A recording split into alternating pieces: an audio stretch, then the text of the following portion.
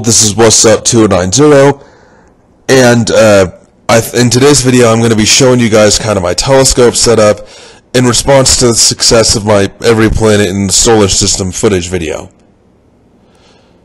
I thought I'd do this video because that video absolutely exploded. It's become the most popular video on my channel, and I just wasn't really expecting it.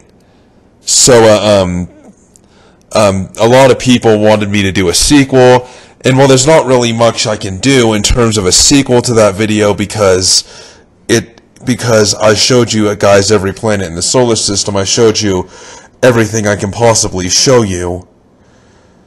So what I thought I'd do instead is, I thought I'd do a video kind of showing you guys a telescope setup and kind of explaining what's a good setup for scope and camera setup for viewing and also for taking pictures. Now, before people get too harsh in the comments, this is my first attempt at doing something like this. So if the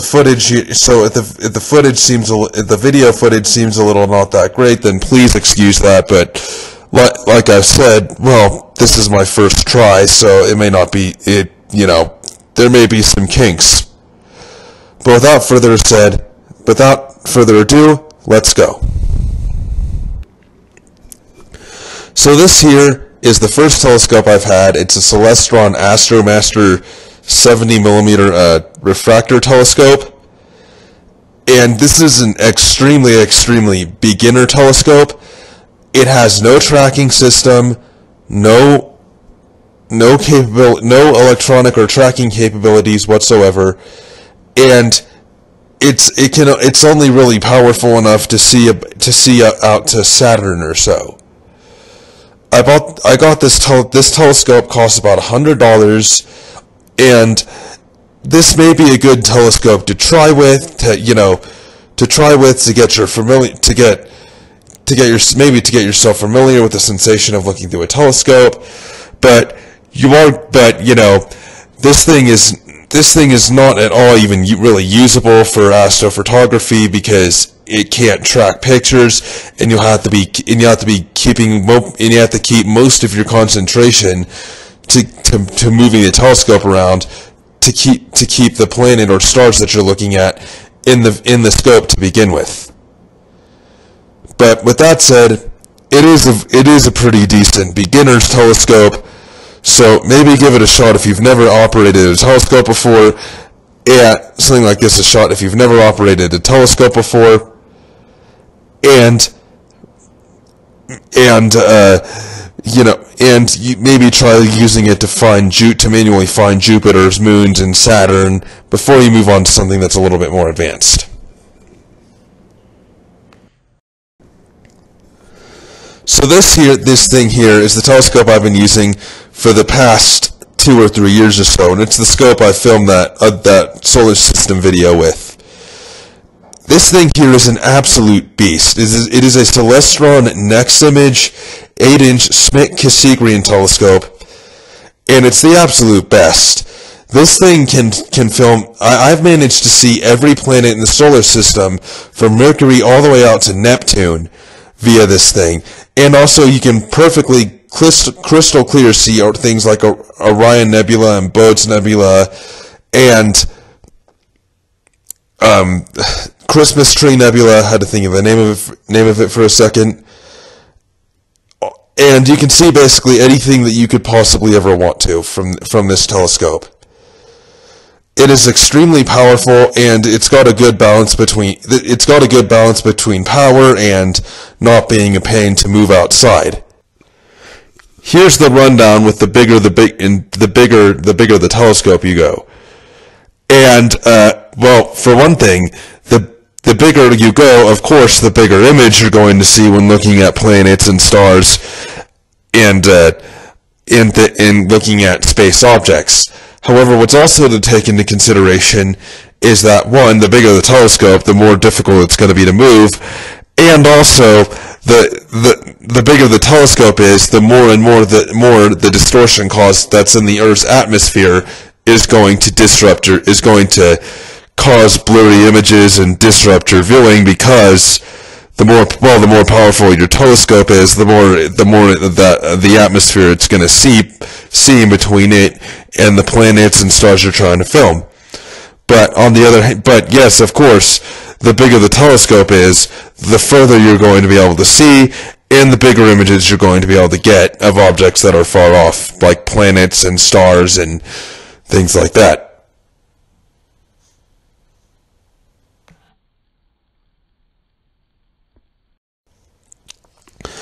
This telescope, of course, has a tracking system on it. As well. If you align it with 3 stars that are in different positions in the night sky, you can then easily use the tracking system to find planets and star constellations that are currently above the ground. Not only does this make finding objects much less of a pain, but also it's better for trying to take pictures in astrophotography, because you don't have to portion your concentration into keeping the telescope in a good position to take the photo. And of course, things like a Skyris camera can be plugged into the eyepiece and then plugged into a laptop for photography. Now let's get into my preferred setup for astrophotography and taking pictures. So this is what I use to film the footage of the planets. It is a Celestron Skyris USB camera. Now, the exact price of these will vary depending on what size you're looking at, generally about between $100 to $300 depending on how many millimeters in size. But what this camera can do is it plugs into the eyepiece of your telescope, and then you plug it in via USB port to a computer, and then you can use software like SharpCap or iCap to capture photos and video from it. One thing that's worth noting about these cameras is that they're not powerful enough to capture stars. You can only really capture footage of planets such as Saturn and Mercury and Jupiter, and like the planets that I captured in my solar system video. To take pictures of star constellations, you'll need to get something like a DSLR camera, and that's a big jump. Those can cost like $2,000 to $3,000, I believe. So you'll have to invest a lot of money if you want to take pictures of star constellations. But what one of these cameras can do for you is enable you to take photos and video of things like Saturn's rings and Jupiter's moons. The best type of computer to use with these devices is a Windows laptop, is a laptop that runs Windows. And let me get into why I say that. Because, well, obviously you want a laptop because the camera has to be plugged into a computer and plugged into the software via USB to be able to take photos and video. And you don't want to drag a big desktop computer outside to stargaze with you to have something to plug into the USB, and you want something that runs on a battery too, of course. Also, preferably a Windows laptop. Well, because most of